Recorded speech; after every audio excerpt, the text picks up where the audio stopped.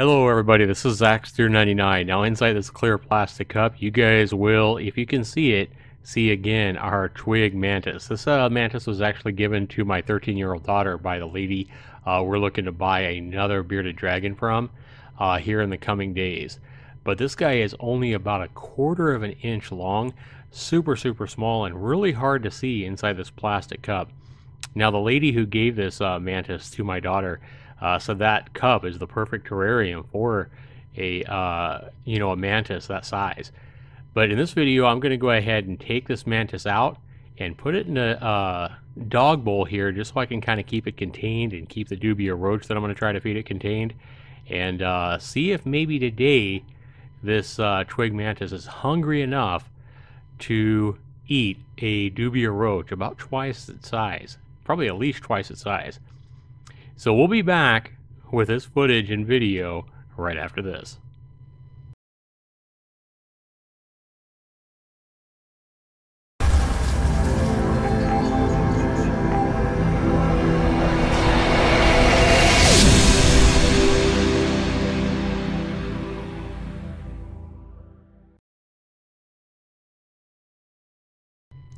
Alright, welcome back everybody.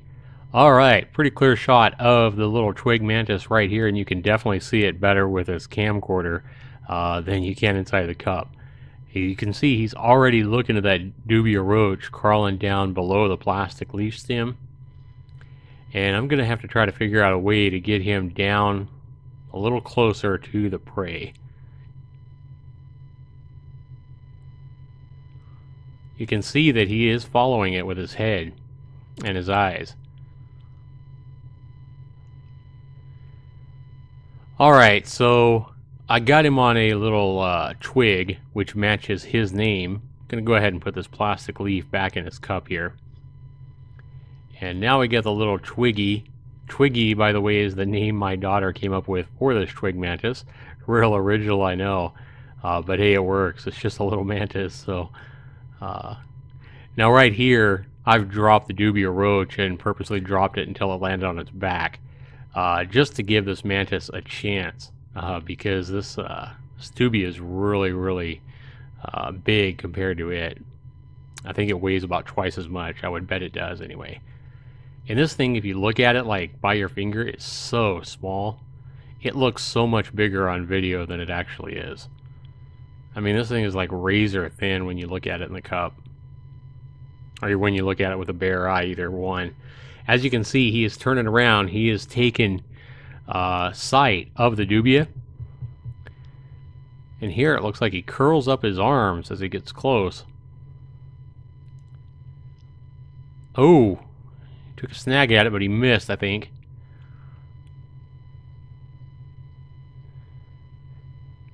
It's kind of cool how he can... Oh, he got it. He pulled it closer, and I think he took a snip there, too. It's kind of cool how he can stand sideways, though, or like actually almost upside down, you know, and has perfect balance. And he's still looking to get a bite there. Maybe he is hungry tonight. I think he grabbed it, pulled it. I think he got a bite. I'd have to go into slow motion to actually see if he got a bite or two in there. It looked with a naked eye that he just pulled it closer, but I think he probably got a bite in. Now, how much his bites are hurting this Dubia at this point, I don't think it's hurting it a lot. But then again, I'm not the Dubia, so... Oh, he definitely got a bite or two in there. And what is he going to do about it now? Turn around and run. Now look at him. It looks like he's kind of boxing. It's so weird. This little mantis, this little Twig Mantis, not only does it blend in with its environment above a stick real well, it looks just like the stick, but it's like every time it goes to take a couple of snaps at a bug like this, it does this boxing thing. Let's go ahead and take a look at the replay in slow motion. That last snag. Reaching out. Oh, it bit it once, twice, 3 times, 4 times. It looked like at least 3 times, maybe 4 times before the bug was able to hurl itself away. Wow. And with a naked eye, the first time you watch that, you would not be able to see that it bit that bug, 3 or 4 times. It's not until you slow it down that you can actually see what's going on there. And that bug is still struggling. Well, is he going to go back for more? Look at how well he blends in with that stick there. His color almost matches perfectly the stick. I mean, he looks like a little twig himself. That's why, I guess, why he's called the Twig Mantis. But it's crazy how well he blends in there. And if you didn't know that was a mantis right there with a naked eye, I don't even know if you'd notice it.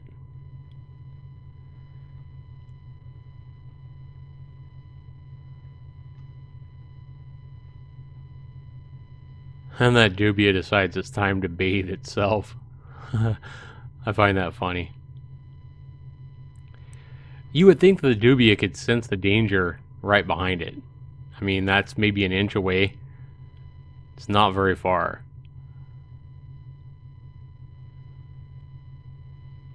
And the mantis is taking his time.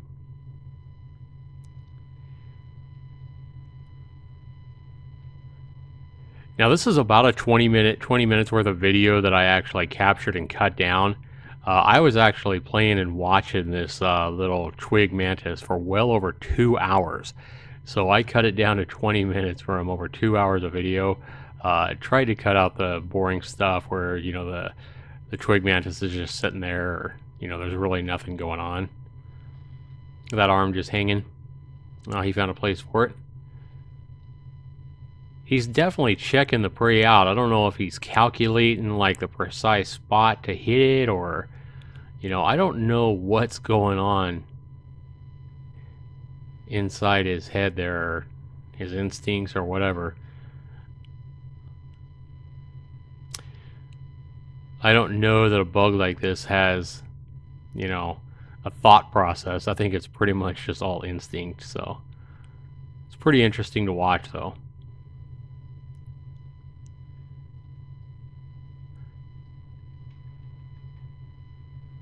Alright, come on, take a snap at it, buddy. Oh, he did something there. Now, it didn't look like he even got it there. It just kind of looked like he jumped at it and then came back. And then again, he does that boxing stuff. Now he's actually swaying back and forth. It's kind of weird. Now he's doing the boxing stuff with his arms. It's weird. I don't know what that's for.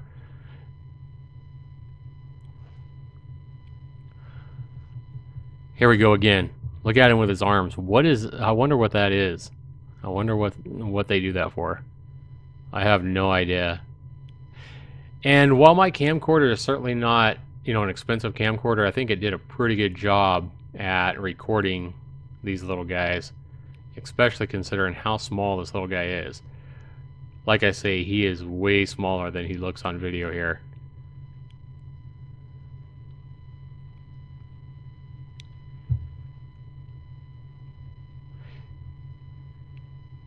And there again, he's kind of swaying back and forth. I'm guessing they probably do that to kind of mimic a leaf swaying in the wind on a branch or something. Something to kind of help protect them from predators of them. Spiders and birds and whatever else goes for them. A pretty good climb, too, to climb the slick side of the bowl here. I know that Dubia has no chance of climbing that plastic side. And he climbs right up onto my flashlight here. Now that is one of those real small flashlights, and so you can kind of tell how big the Dubia, how big the, not Dubia, but the Twig Mantis is there. I was going to say fig. Alright, here you kind of see him, I guess, bathing himself. It's kind of interesting and cool to see how their head swivels. Like, it looks like it could almost swivel around like almost 360 degrees. It looks like if you had fingers small enough, you could just take his head and just snap it right off like a Lego or something. So here, a little bit later, I've strategically placed the Dubia roach again on his back. Poor guy. Within a short distance of the Twig Mantis.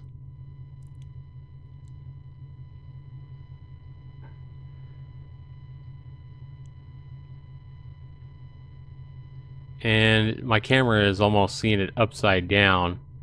I mean, I'm almost pointing straight down at the bull. That's the bull bottom you're looking at there. Obviously, the Dubia roach is on his back. So I rotated my camera around to get a better view.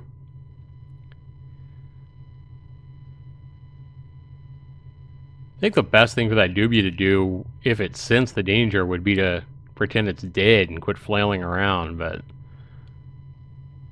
it's not going to do that. Oh, maybe it is. Kind of looks dead now.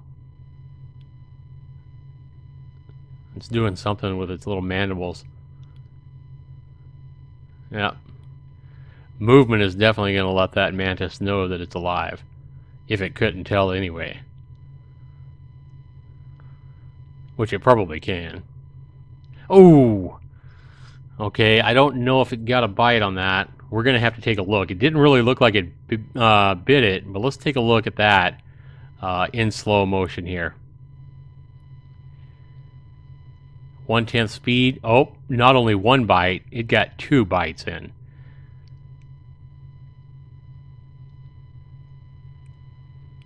Now at this point, this little mantis has had at least 5 or 6 good bites into the underbelly, the soft underbelly of this mantis. Here it again. It is again doing that boxing thing.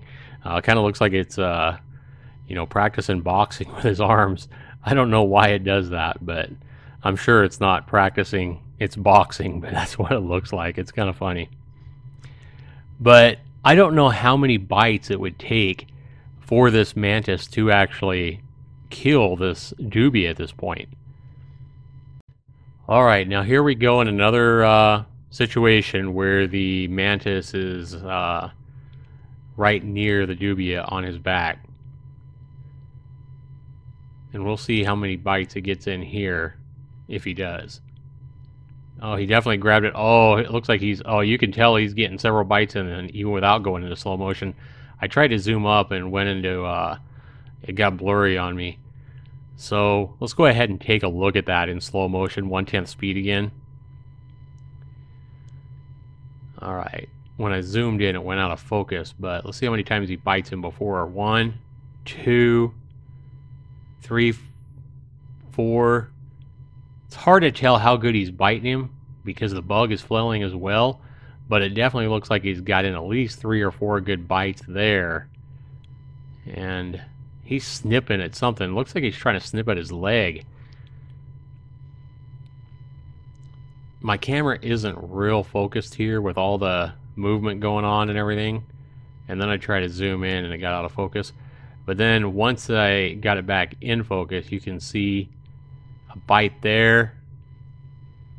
And maybe one more bite. So probably at least 4 or 5 bites before I went out of focus. Probably a couple of bites while I was out of focus and a couple of more after I got back in focus. I think that mantis got at least 6 to 8 good bites in there. And now he's kind of licking his chops. I'm starting to think that this mantis isn't really hungry. I don't know if it's just the instincts in him that's making him attack the Dubia roach when I place it near him, or what's going on. But I think I'm starting to think that if this Twig Mantis was really hungry, he would hold that Dubia roach down on his back and chew the living heck out of it and start eating it. That's what I'm thinking, but I don't know. You would think if he wasn't hungry, though, he wouldn't even attack it. But again, maybe it's just the instincts in him that's making him attack, especially in such a inviting, position where the Dubia is on his back and its soft underbelly and everything like that are so easily available. So I just thought this was a good shot of the mantis there. So now you see me taking a screwdriver and again positioning this poor Dubia roach in a position that best suits the survival of the mantis, would you say?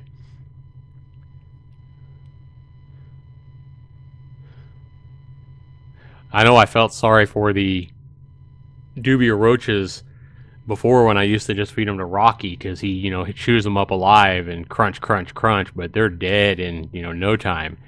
And then I started watching these videos of first Soda eating these Dubia roaches where she would take, 8 or 10 hours of eating these Dubia roaches alive. And now this mantis looks like it's going to do the same kind of thing. I'm sure once it's hungry, it's just going to feast on it, and that Dubia roach will be half dead, while it's being eaten alive. What a way to go. So it's kind of funny because as soon as I put that Dubia roach up there, the mantis turned its head. It's like, boy, again? And so here it is crawling again. It's like, wow, deja vu. I think I've seen this guy before. Hey, do I know you? You want to be friends, buddy? That Dubia roach is busy licking, doing something with his mandibles there. His mouth. I don't know. It looks like it's cleaning itself or something. You would think it'd have more priorities with that mantis right above it there than bathing or whatever it's doing, cleaning itself. I guess that's what it's doing. That's what it looks like to me. You guys will have to let me know if you think I'm wrong about any of this. But look how that mantis just looks like a stick. It's amazing how much it actually can blend in with its natural environment.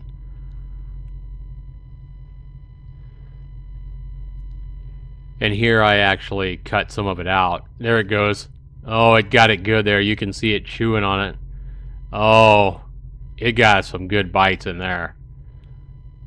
And the Dubia got away, but it fell over. I didn't even have to flip it over on its back that time. It did it all by itself trying to escape. And here again, a little bit later, this Twig Mantis was actually trying to get out of the bowl here, but it did walk up right behind the Dubia. And it's kind of freaking out like, whoa, what are you going to do, man? Or I don't know if it's getting prepared to hop on it or what, but...